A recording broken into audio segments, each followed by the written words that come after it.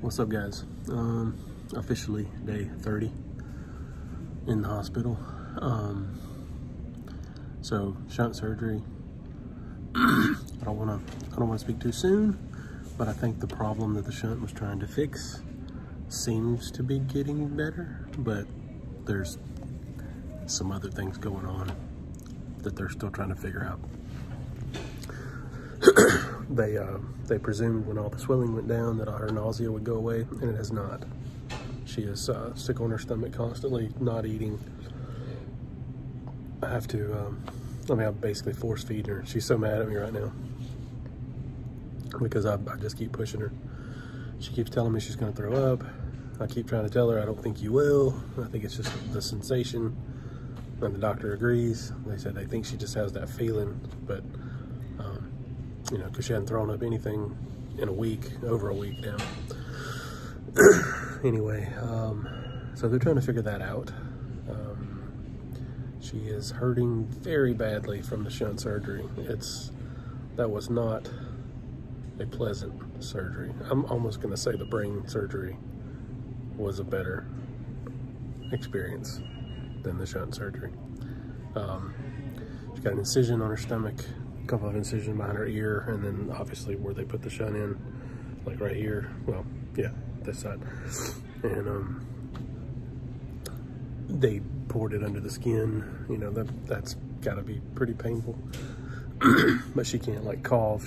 She's having a hard time even like moving, and can't keep her comfortable enough because she's already been taking all this pain medicine stuff. She's built up somewhat of a tolerance to some things, and they can't really give her any more. So, I mean, it's dilaudid on the regular right now, which is not great, not a good thing. It just puts her to sleep like before. So just, if you guys will continue to pray for some progress. So there's a possible light at the end of the tunnel with the nausea. Today is her last day of antibiotics, and they are very strong antibiotics, and she's basically been on them for most of this, like since she come out of the first surgery, or a little after anyway, when the whole meningitis thing started. And that's when she was at her worst, feeling nauseous and sick. So I'm praying, hoping and praying, hanging on a hope and prayer that starting tomorrow, maybe she'll start to feel a little better, and then progressively get better from there. A lot of the swelling is going back in the back of her head.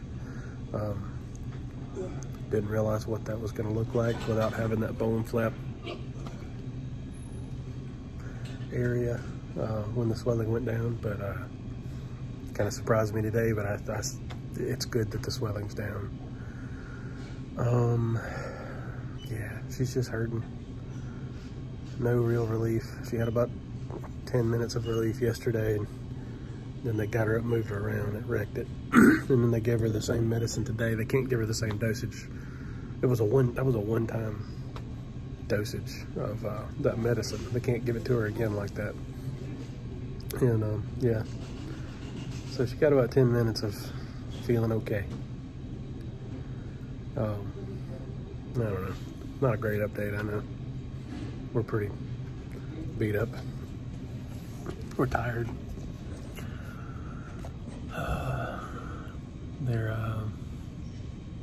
They're doing like CT scans of her abdomen, looking for anything else that might be causing the nausea. She does have other tumors in like the pancreas and other places. They came in and talked to us about that this morning, but I had to remind them that she had some fresh scans on that, like right before this surgery trip. So they went back to consult her oncologist, her original oncologist, and look at those old scans. And we haven't heard back from them, so I'm assuming there was no surprises, because they were coming to us like, oh, she has all this stuff in her pancreas, and I was like, that sounds exactly like what she's had for like 6-7 years. But anyway, yeah, this place is amazing, but it's not always a well-oiled machine. That's the reason I'm scared to leave. because it seems like every day I'm having to like stand in and go, no, wait, that's not right. Do this or do that. The charting isn't great. I have to tell the nurses little details that they have to do from one shift to another sometimes, but keep the doctors focused. The doctors keep rotating out, basically, because it's resident doctors and nurse practitioners. So basically, like, I have to decipher what the chart is telling them. So they got their basic information in the chart, and then I have to add some color to it. And every time the color changes what they perceived, which really scares me to death. And it explains why modern medicine is such a debuncle, just a cluster. Just a cluster. But at least it's here. Here's better than anywhere else we've been. So don't take that as complaining. It's just very frustrating. But please continue to pray. And everybody's asking what they can do. I don't know. Same as always. Just pray for us. Nothing nobody can do. It's in God's hands. Just waiting on that to come through. Yeah. Talk to you later. That was today's update.